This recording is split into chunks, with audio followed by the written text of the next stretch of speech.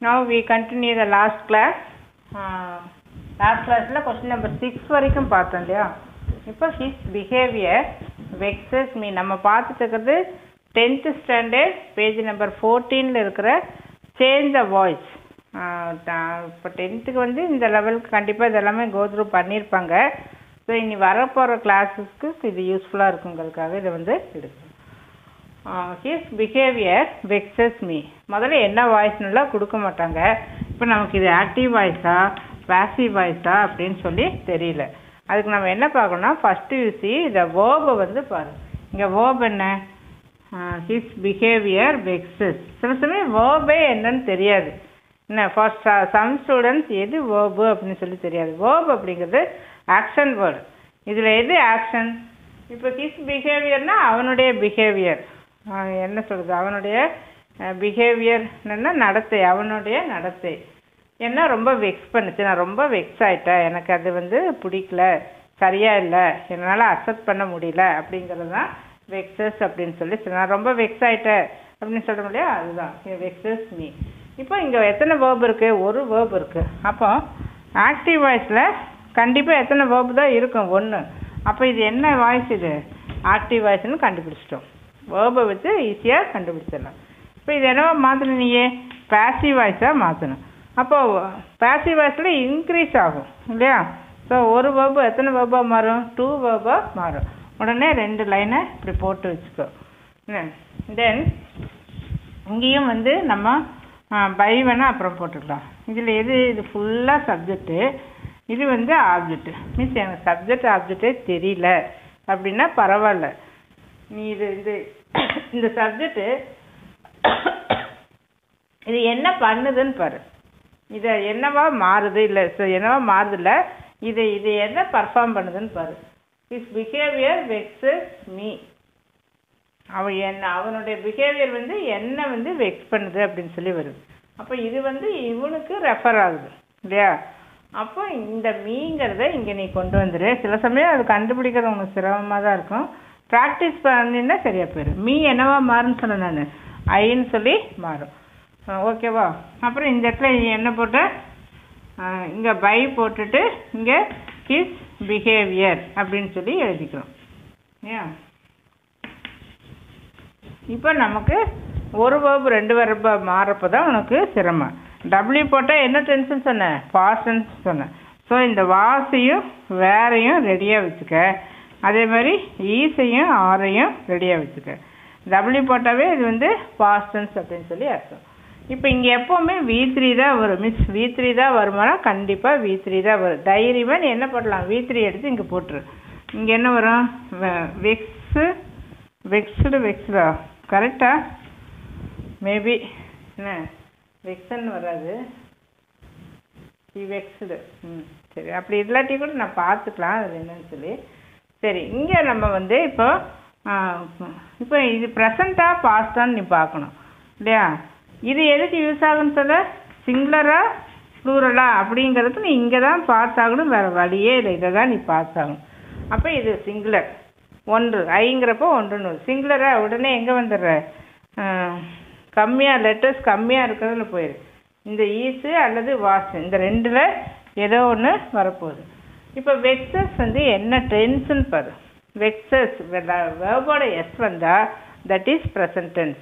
So 2 இது இந்த ஒரு வேர்பு வரப்போ மட்டும்தான் உனக்கு சிரமம். 2 பார்க்கணும் நீ, சிங்குலரா ப்ளூரலா ப்ரெசண்ட்டா பாஸ்டா அப்படின்னு சொல்லி பார்க்குறேன். இது வந்து ப்ரெசன்ட் டென்ஸ். ப்ரெசன்ட் டென்ஸ்னால் கை இங்கே வந்துடணும் உனக்கு, புரியுதா? இந்த பக்கம் பார்க்கக்கூடாது. அப்போ இது வந்து வேண்டாம். அடுத்தது சிங்குலரா ப்ளூரலான்னு பாரு. சிங்குலர் அப்போ ஸ்பெல்லிங் கம்மியாக இருக்கிறது இது ஸ்பெல்லிங் அதிகமாக இருக்கிறது. சிங்குலருக்கு ஸ்பெல்லிங் கம்மியாக இருக்கிறது இது. அப்போ இங்கே என்ன வந்துடும்? ஈஸ் வரும். ஆனால் ஐகிட்ட எங்காவது ஈஸ் வருமா? கிராமரில் வராது. ஐஈஸ்னு ஒரு கிராமர் ஃபார்ம் கிடையாது. அப்போ இந்த ஈஸை என்னவா மாற்றிக்கிற? ஆம் அப்படின்னு சொல்லி மாற்றிக்கிற. இங்கே ஒரு புதுசாக நீ ஒரு வேலை பண்ணியிருக்கிற, அவ்வளோதான். ஸோ இந்த ஐகிட்ட ஈஸ் வராதனால I am வெக்ஸ்டு by his behaviour. So அவ்வளோதான். Then next Rousey will solve the problem. இங்கே நீ என்ன பார்க்கணும்? இப்போ வேர்பை வந்து பாரு. வேர்ப் என்ன? இது வந்து subject.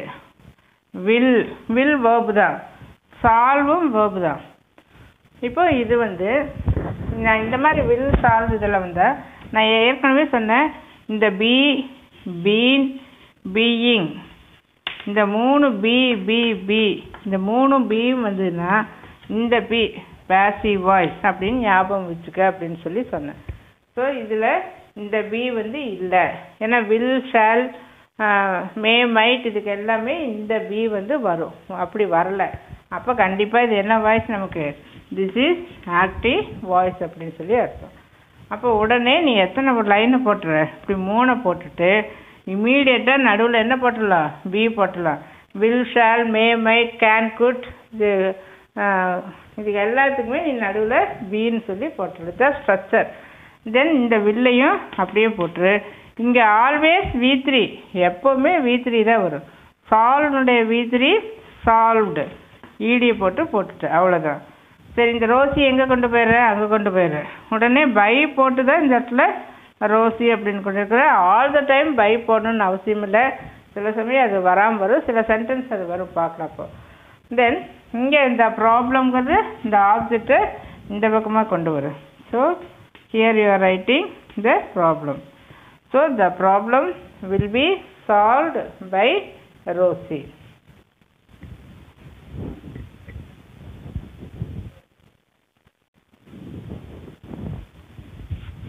So now we see the next question.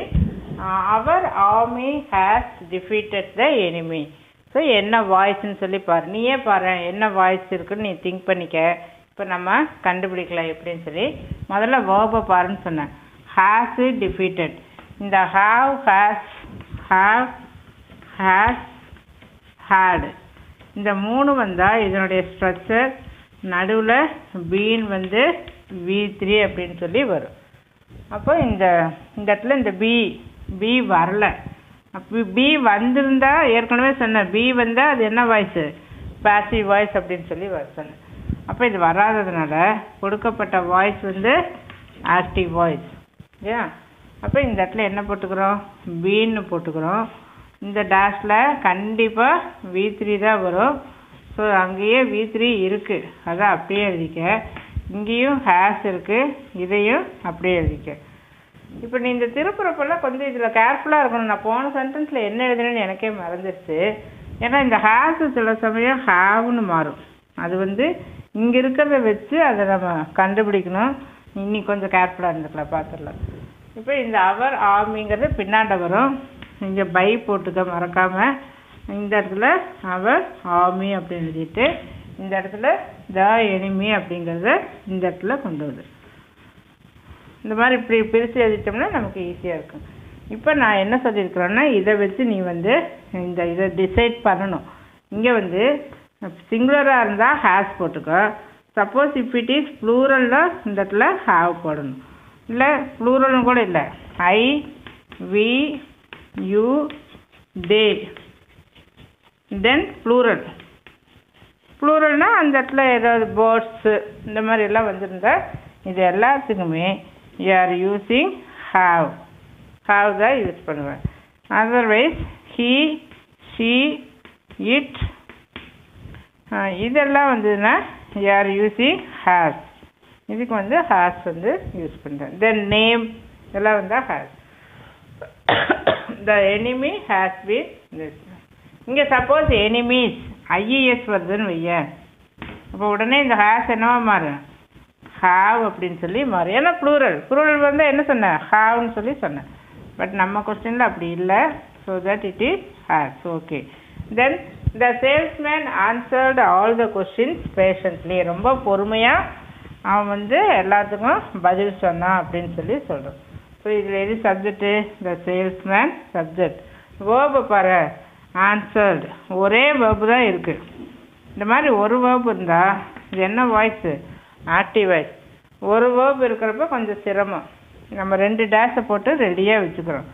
இங்கே கண்டிப்பாக என்ன வரும்னு சொன்னேன், V3. ஆன்சர்டுக்கு ஆன்சர்டே தான் V3. இது போட்டு ரெடியாக வச்சுட்டோம். இதை சேல்ஸ்மேனை அங்கே கொண்டு போயிரு. ஆல் த கொஸ்டின் இதை இங்கே கொண்டு வந்துடு. Here you right all the questions. இந்த இடத்துல all the question answer by, இது கூட நம்ம வந்து பேஷண்ட்லின்னு இங்கே வந்து பை த சேல்ஸ்மேன். இது வந்து இது கூடவே தான் சேர்ந்து வரும். சரி, இப்போ நம்ம இது என்ன பார்க்கணுன்னு சொன்னால் இங்கே ஏதோ போடணும். இதுக்கு தான் நான் அந்த 3 இது ஈஸ், வாஸ், ஆர், வேர் இதை ரெடியாக நீ வச்சுக்கணும். இப்போ ஃபஸ்ட்டு டென்ஸை பார்க்கலாம். ப்ரெசண்ட்டாக பாஸ்டான்னு பாரு. இது என்னது? பாஸ்ட். ஈடி வந்து என்னது? பாஸ்ட்டு. பாஸ்ட்னா கை எங்கே வந்துடணும்? இங்கே வந்துடணும். இது நமக்கு வேண்டாம், இது விட்டுரு. அடுத்தது சிங்குலரா ப்ளூரலா? கொஸ்டின்ஸ் ப்ளூரல் நிறைய. அப்போ எத்தனை லெட்டர் வேர்டு வரும்? 4 லெட்டர் வேர்டு வரும். அப்போ இந்த வாசுன்னு நமக்கு வேண்டாம். இப்போ வேர் வந்து எடுத்துக்கிறோம். So here you are writing where. So this is the answer.